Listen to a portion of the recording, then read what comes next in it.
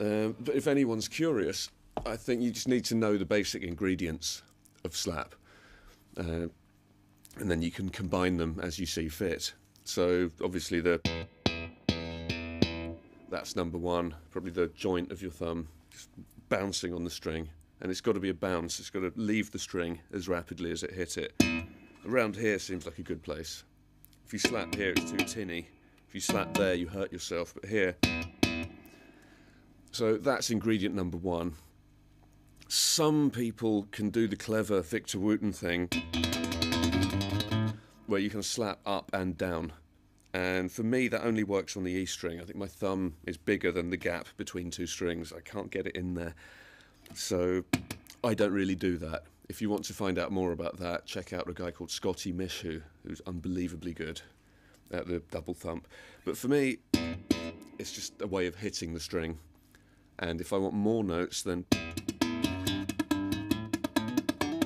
I can do with my thumb. I slap with this hand, which is not a clever Guthrie trick. This is what bass players do. They alternate between this and this, which doesn't sound like much on its own. But if you start trying to play some drum rudiment type ideas, where you alternate in different patterns between it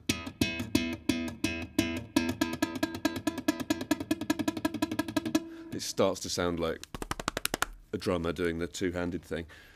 Or you might try doubling up some of the notes on this hand. Also, you can slap either the open string there, or after you've done this with your fretting hand, you can slap the dead note. So I guess there's three ingredients there. There's that one, this one, and that one.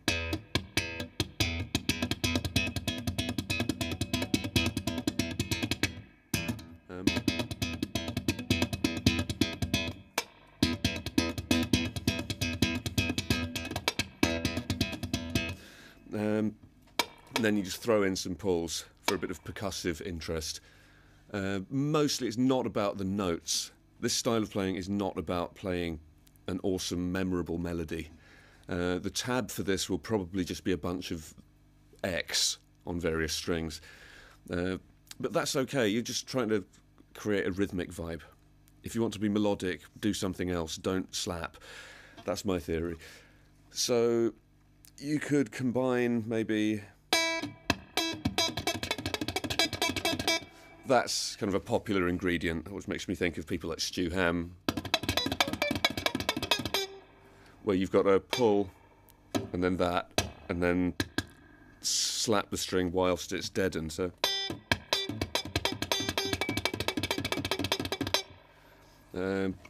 as I say, they're just ingredients, then you put them in whatever order you like. I guess the only other thing I do that I don't see a lot of other people doing is I try to take that up a level. So instead of just using the whole hand to mute, I can divide it up into maybe 2 or 3 bits. And then I can get a more complicated drum rudiment. So instead of just... I might have...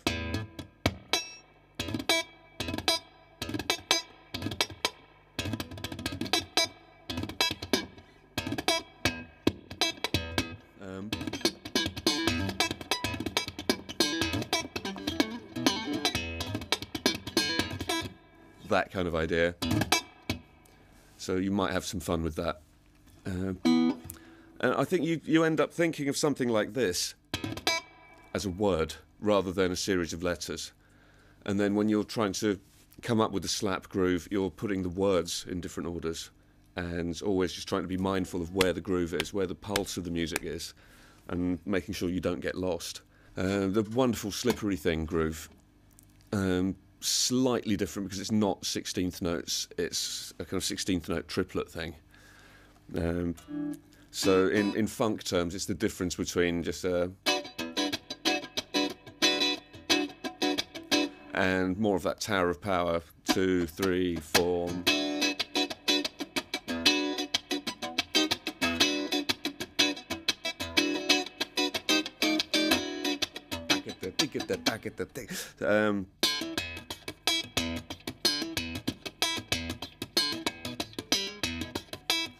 that kind of thing.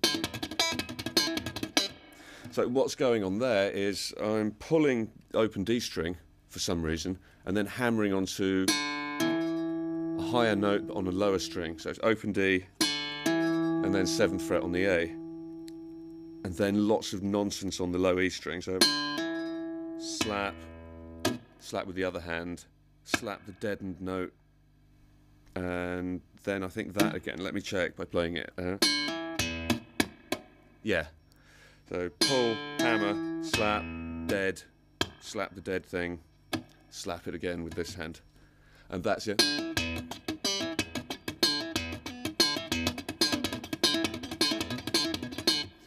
And then there's a couple of variations on that. You could do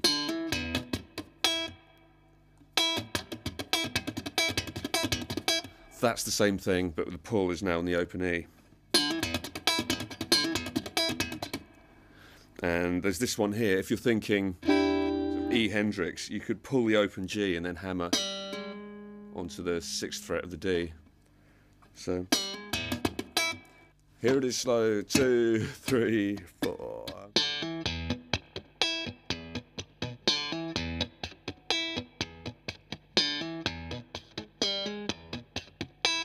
2, 3, 4.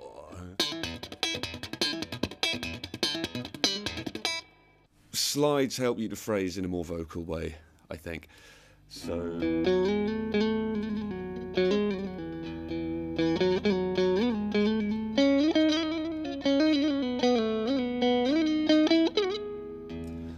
if you like the Indian music thing, as I do, there's lots of that.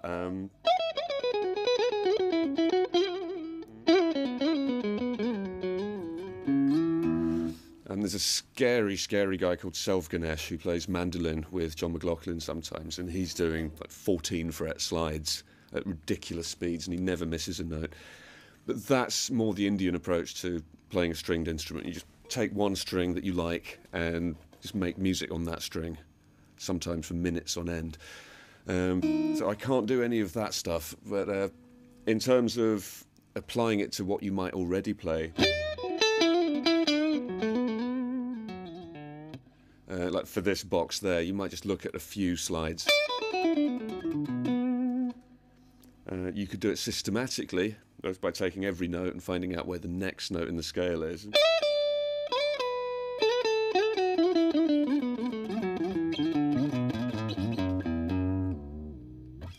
Like that. Or you might try to write some licks where you've got two scale shapes next to each other. So everyone's favourite shape there, and then the Albert King shape up here. So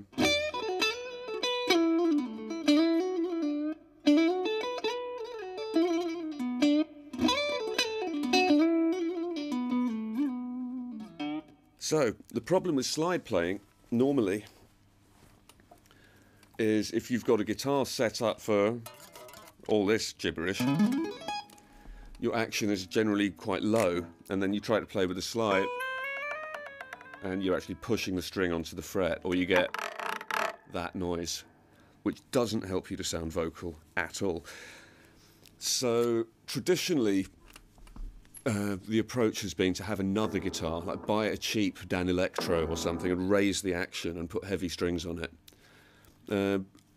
I don't like that because I do so many gigs and clinics where I have to fly and I can only take one guitar. So I found this is quite a helpful thing. Raise the action at the nut end of the guitar instead, and it's completely reversible. You just put these, it could be a beer mat or train ticket folded up or whatever you like. I like to use something I will always have on me, and I've generally got plenty of these. And now I can dig in as much as I like.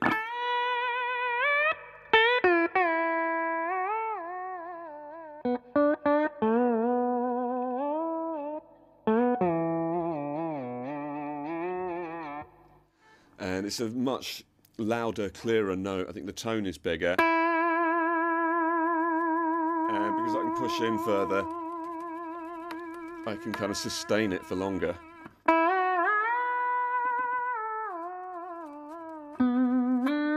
For something like that, which is what, an A major 6th or F sharp minor 7, I guess. I'm looking for all the notes I can find from that arpeggio within 1 octave.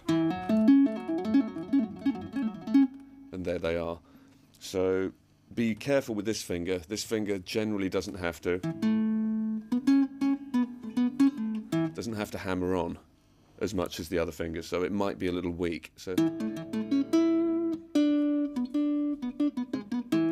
you might want to work on that just to check that you're getting enough force with the index finger, and then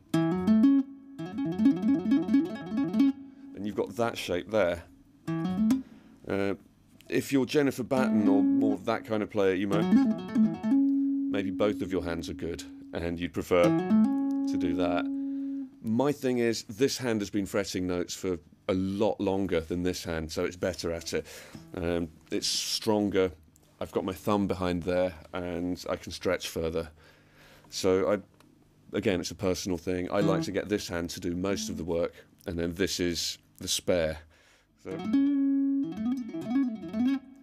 So let's say that's your arpeggio shape and you want to make it bigger. Now, because you've already used every note in the arpeggio once, you should be able to use exactly the same shape to play the same notes up an octave.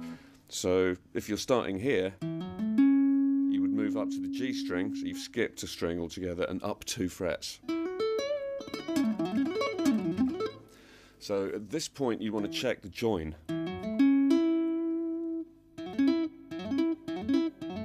So maybe just stop after that note to check that it's in time and it's loud and it's a thing of joy to listen to. And then... and you can take it further. You might move up onto the E string and do it another 3 frets up.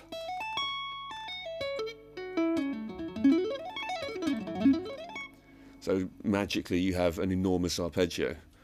But actually it's just the same idea in 3 different places. And for certain things I do, like in those kind of licks there where you're using lots of fingers on this hand, it's harder to mute the strings the traditional way. So that's just backup. What happens in real life is I'm playing that song and I'm doing the normal rock stuff, and then it's time for... and sometimes I forget to slide this over, so it kind of works without the hairband.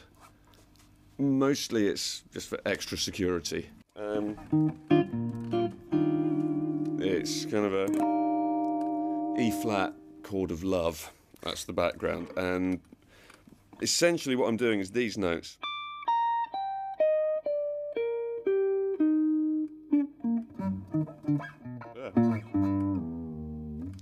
And I'm trying to split the notes on each string between the 2 hands. So for anything like that, this hand plays the high one and this hand plays the low one. So if I line it all up, you get that kind of sound. And then the fun is, because you've distributed the notes this way, you don't have to play them all in order. So what I'm doing here is playing 2 notes with this hand, so it's that one and then this one.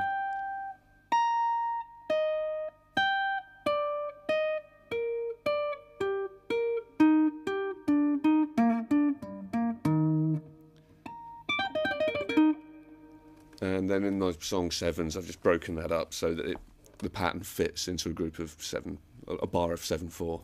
But you don't need to do that. Just take the idea, write your own lick with it.